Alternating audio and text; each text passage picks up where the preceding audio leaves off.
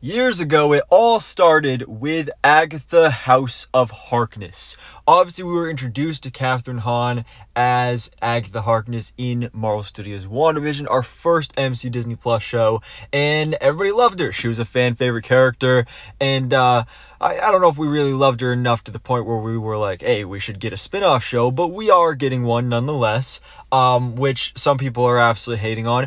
I'm one of those people that's like, I wasn't asking for it, but I mean, I'm still going to watch it. And hey, nobody asked for a Peacemaker show. That is one of the best things that DC has ever done. So I'm happy with that. But it's been confusing with the show because if it was first announced as Agatha, House of Harkness, and then the title was changed to Agatha, Coven of Chaos, and then it kept changing after that to Agatha Darkhold Diaries and a whole bunch of other names. Yesterday it was changed to Agatha the Lying Witch with Great Wardrobe, which was when we really knew for a fact that, okay, it's a marketing tactic, that they're just going to keep switching the title. But why is that the marketing tactic? Well, that's because today at the Disney Upfront meeting, we got this big reveal that it was Agatha all along. Dun dun dun, we knew that.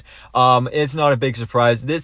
When they first announced this show, I was like, why wouldn't they just call Agatha all along? Well, they did. So we have an official release date, September 18th. We're getting a 2-episode premiere, and this is the first MC Disney Plus show under the Marvel Television banner, which is interesting because, you know, Agents of S.H.I.E.L.D. and Agent Carter and Inhumans, all those shows we called Marvel Television, and that's the banner that those were under.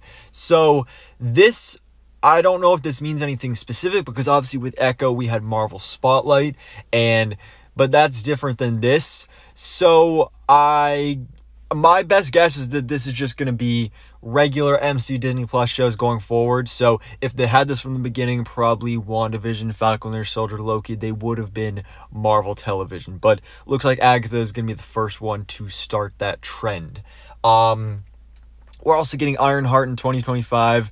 I didn't want to make a whole separate video about that because that was, there's a new logo, cool, but we feel like we pretty much already knew it wasn't coming till 2025. But Agatha All Along from Marvel Television is coming with a 2-episode premiere on September 18th of this year. So guys, let me know your thoughts in the comments below. What do you think about this news, this new logo, the final actual title?